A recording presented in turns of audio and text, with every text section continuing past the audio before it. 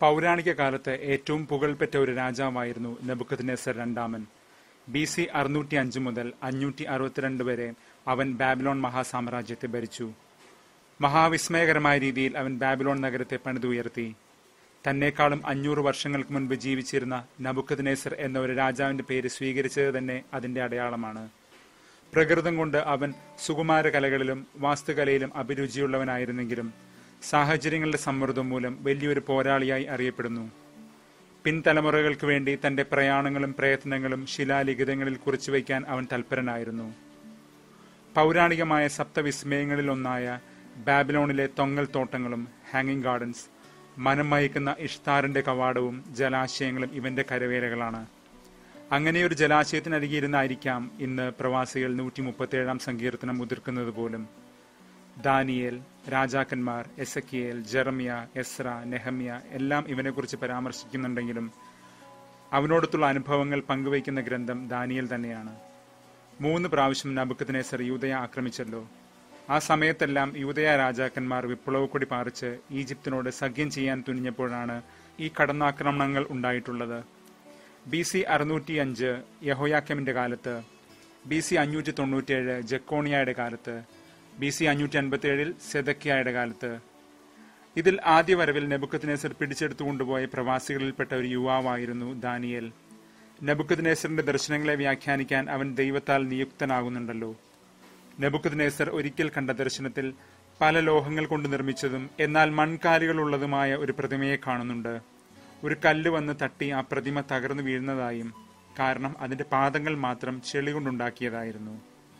അതുകൊണ്ട് തന്നെ എത്ര ശക്തനെന്ന് അഹങ്കരിച്ചാലും നമ്മെ വീഴ്ത്തിക്കളയാവുന്ന ഒരു ബലഹീനത, പലപ്പോഴും അപ്രസക്തമെന്ന് നാം കരുതുന്ന ഒന്ന് നമുക്കെല്ലാം ഉണ്ടാകും എന്ന് സൂചിപ്പിക്കാൻ ഫീറ്റ് ഓഫ് ക്ലേ, മൺപാദം എന്നൊരു പ്രയോഗം ഭാഷയിൽ വന്നു കയറിയിട്ടുണ്ട്. നബൂഖദ്നേസർ 3 പ്രാവശ്യം ദാനിയേലിന്റെ ദൈവമായ കർത്താവിന്റെ ശക്തി അറിഞ്ഞിട്ടും ദൈവത്തിന്റെ മുൻപിൽ മുട്ടുമടക്കാൻ തയ്യാറായില്ല. ഒടുക്കം അവനൊരു ഭ്രാന്ത് വരേണ്ടി വന്നു. അത് സുഖപ്പെട്ടപ്പോൾ അവൻ സത്യദൈവത്തിന്റെ ശക്തിയെ അംഗീകരിച്ചു. ഭൂമിയിൽ ഇന്നോളം പിറന്നിട്ടുള്ളതിൽ വെച്ച് ഏറ്റവും വലിയ കലാകാരനെന്ന് സ്വയം വിശേഷിപ്പിച്ചിരുന്ന കാനിയെ വെസ്റ്റ് എന്നൊരു പ്രശസ്ത അമേരിക്കൻ റാപ്പ് ഗായകനുണ്ട്. അദ്ദേഹം കഴിഞ്ഞ വർഷം അവസാനം നബൂഖദ്നേസർ എന്ന പേരിൽ ഒരു സംഗീത ശില്പം ഓററ്റോറിയോ ചെയ്തു. എന്തുകൊണ്ട് അസാധാരണമായ ഈ ഉദ്യമം നടത്തിയെന്ന് ചോദിച്ചപ്പോൾ കാനിയെ പറഞ്ഞത് തന്റെ ജീവിതാനുഭവത്തിൽ ദൈവത്തിന്റെ ഇടപെടൽ നെബൂഖദ്നേസറിനുണ്ടായതുപോലെയാണെന്ന്. സ്വയം ദൈവമെന്ന് ധരിച്ചിരുന്ന ഒരു മഹാശക്തനായ രാജാവ്, അവന് ദൈവം ഭൂമിയോളം താഴ്ത്തി ഒരു പാഠം പഠിപ്പിച്ചു. പിന്നെ ഉയർത്തി വീണ്ടും നടവഴി കാണിച്ചു കൊടുത്തു. ചരിത്രം വാനോളം പുകഴ്ത്തുന്ന ഒരു രാജാവാണെങ്കിലും ബൈബിളിലും യഹൂദ സാഹിത്യത്തിലും നബൂഖദ്നേസറിന് ഒരു പരമവില്ലന്റെ ദൈവവിരോധിയുടെ പ്രതിച്ഛായയാണ്. അവന്റെ ജന്മദേശത്തെ ഭാഷയായ അക്കേഡിയൻ അനുസരിച്ച് അവന്റെ നാമം നെബുക്കദ്നേസർ എന്നാണ് വരേണ്ടത്. നെബുദേവ, എന്റെ ഈ പൊന്മകനെ കാത്തുകൊള്ളണമേ എന്ന അവന്റെ പിതാവിന്റെ പ്രാർത്ഥനയുടെ ഒലി പോലെ. എന്നാൽ ഇവനെ നെബൂഖദ്നേസർ എന്നാണ് പൊതുവെ വിളിക്കുന്നത്. നെബുദേവ, ഈ കഴുതയെ കാത്തുകൊള്ളണമേ എന്നൊരു പരിഹാസാർത്ഥത്തിലാണ് അങ്ങനെ ഉപയോഗിച്ചു തുടങ്ങി പ്രചാരത്തിലായതെന്ന് ചില പണ്ഡിതന്മാർ അഭിപ്രായപ്പെടുന്നു.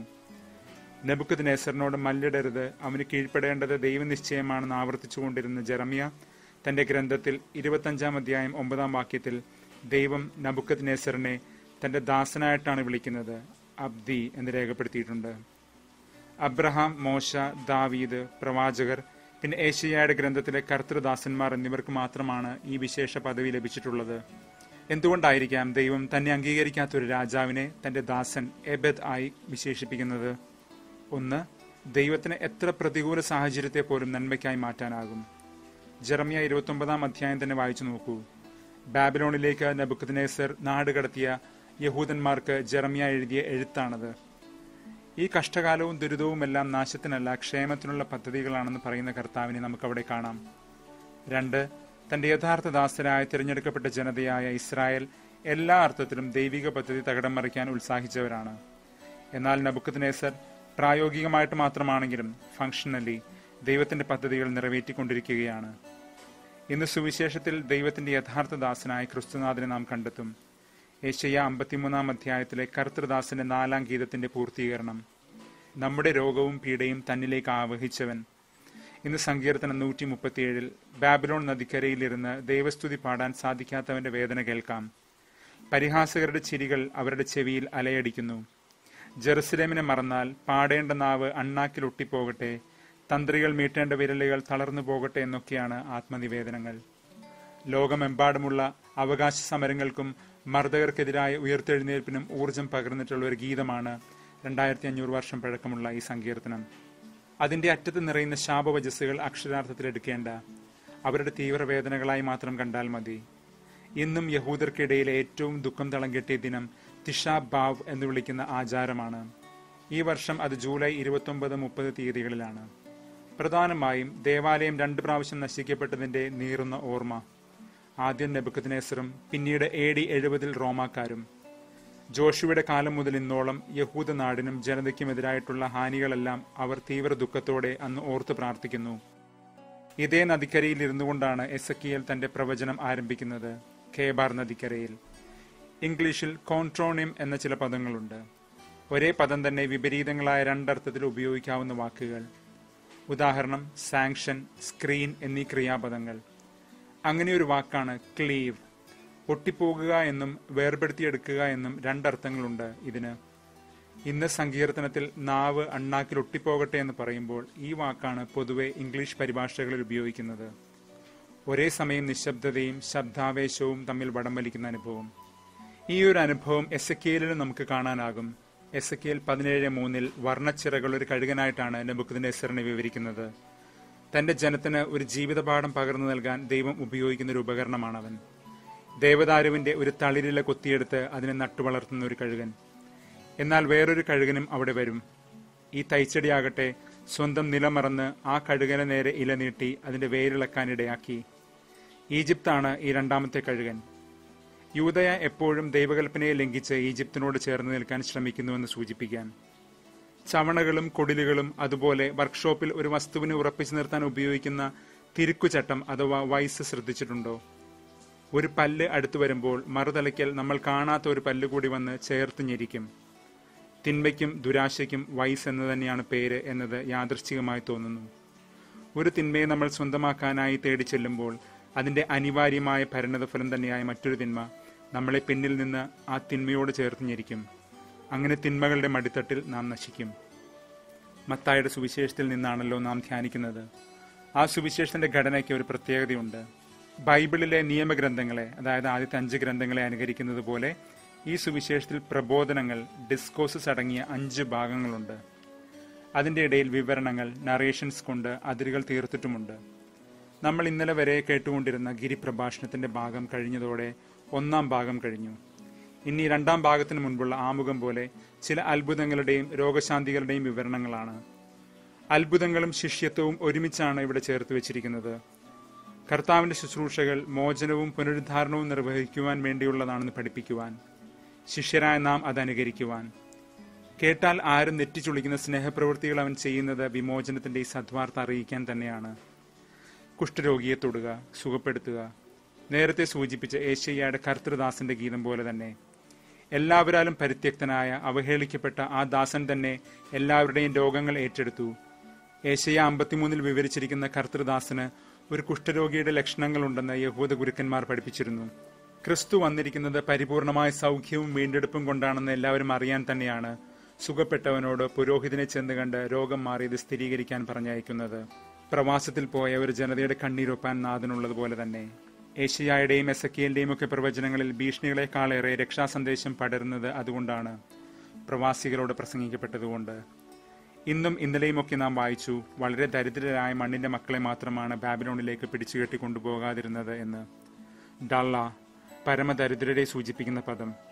പിഞ്ചി പറഞ്ഞ നൂല് അല്ലെങ്കിൽ രോമകഷ്ണം എന്നൊക്കെ അർത്ഥം. എന്നാലും ഇങ്ങനെയൊരു പൊട്ട നൂലുകൊണ്ടാണ് ദൈവം നാശക്കുഴിയിൽ നിന്ന് തന്നെ ഉയർത്തിയതെന്ന് സങ്കീർത്തനം 30:4. ഫറവോ കണ്ട സ്വപ്നത്തിൽ ഇങ്ങനെ മെലിഞ്ഞുണങ്ങിയ നൂലുപോലെയായ കാളകളാണ് മെഴുത്ത കാളകളെ വിഴുങ്ങിയത്.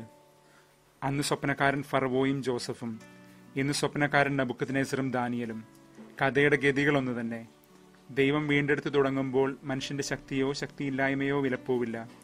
അവൻ ദൈവത്തോട് ചേർന്നാണോ അല്ലാതെയാണോ നിൽക്കുക എന്ന് മാത്രമാണ് എണ്ണപ്പെടുന്നത്. ഇന്നലെ കണ്ടതുപോലെ അടിസ്ഥാനം മണ്ണായി പോകരുത്, പാദങ്ങളും, ഫീറ്റ് ഓഫ് ക്ലേ. സ്വന്തം വലിപ്പത്തിൽ അഹങ്കരിച്ചിരുന്നവനാണ് നെബൂഖദ്നേസർ. അവൻ തന്റെ സാമ്രാജ്യത്തെ ലോകത്തിന്റെ കേന്ദ്രമായും ചുറ്റുമുള്ളവരെ നിസ്സാരരായും കണ്ട് ഭൂപടങ്ങൾ വരച്ചുണ്ടാക്കി. ഒരു ഭൂപടം, വ്യൂ ഓഫ് ദി വേൾഡ്, ഭൂതലത്തിലേക്ക് ഒരു എത്തിനോട്ടം മാത്രമല്ല, വേൾഡ് വ്യൂ കൂടിയാണ്, കാഴ്ചപ്പാട്. നമ്മൾ പൊതുവെ ഉപയോഗിക്കുന്ന ഭൂപടങ്ങൾ മെർക്കറ്റർ പ്രൊജക്ഷൻ എന്നൊരു ആലേഖന രീതിയെ ആസ്പദമാക്കിയാണ്. ഉരുണ്ട ഒരു ഗോളത്തെ പരിപൂർണമായി ഒരിക്കലും ഒരു പരന്ന കടലാസിൽ നമുക്ക് ആലേഖനം ചെയ്യാൻ സാധിക്കില്ല. പക്ഷേ ആ പരിമിതികൾ മാത്രമല്ല ഭൂപടങ്ങൾക്കുള്ളത്. ശക്തരായ രാജ്യങ്ങൾ ശ്രദ്ധാകേന്ദ്രങ്ങളാകുന്ന രീതിയിലാണ് അവ ക്രമീകരിക്കപ്പെട്ടിട്ടുള്ളത്. യഥാർത്ഥ വലിപ്പമല്ല അവിടെ പ്രതിഫലിക്കുന്നത്. മാത്രമല്ല, വടക്ക് തെക്ക് എന്നൊക്കെ പറയുമ്പോൾ അതിനൊരു ശാസ്ത്രീയ അടിത്തറയുമില്ല. വടക്ക് യൂറോപ്പ്, തെക്ക് ആഫ്രിക്ക, മേൽക്കോയ്മയ്ക്ക് പിന്നെ എന്തു വേണം? മേലാളരും കീഴാളരും.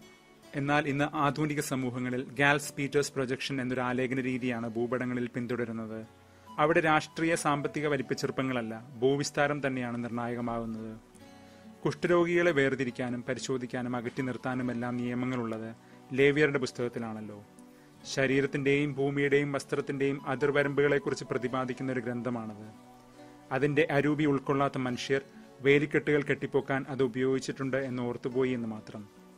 സ്വന്തം ജീവിതവേദികളെ വിസ്തൃതമാക്കി മറ്റുള്ളവനെ ഞെക്കിപ്പിഴിയുന്ന നെബൂഖദ്നേസർമാർ നമ്മളിലുമുണ്ടെന്ന് ഓർമ്മിപ്പിക്കാനും. ഇന്ന് നാം കണ്ട പല ആശയങ്ങളും ഇതൾ വിരിയുന്ന ഒരു കവിത തോമസ് മേർട്ടൺ എഴുതിയിട്ടുണ്ട്. നാഥന്റെ തിരുഹൃദയത്തെ സ്തുതിച്ചുകൊണ്ടുള്ള ഒരു കവിത. എന്റെ ഭൂമിശാസ്ത്രം പിഴയ്ക്കുന്നു, ദിശ നോക്കി യന്ത്രങ്ങൾ തെറ്റുന്നു, ചക്രവാളങ്ങൾ മായുന്നു, വഴികൾക്ക് അർത്ഥമില്ലാതായി.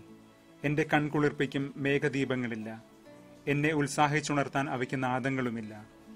ഓ ദീപ്തമായ ഹൃദയമേ, ഈ മരുവിൽ ആരും കാണാതെ നനച്ചിരിക്കാതെ നീ മാത്രമാണ് ഉണ്മയായി എന്നെ തിരഞ്ഞത്. നാവടഞ്ഞുപോയ മൃത്യുവക്ത്രത്തിൽ നിന്ന് ഞാൻ നിന്നെ പുകഴ്ത്തുന്നു. കൊടുമ്പയിൽ ഉണക്കി വെളുപ്പിച്ച കാറ്റിലിളകുന്ന എല്ലിൻ കൂടുകൾ നിൻ ആജ്ഞയിൽ ഉയർക്കൊള്ളും. നിത്യവസന്തത്തിന്റെ പുഷ്പവേദികയിലേക്ക് എഴുന്നേറ്റുണരൂ എന്ന് നീ പറയുമ്പോൾ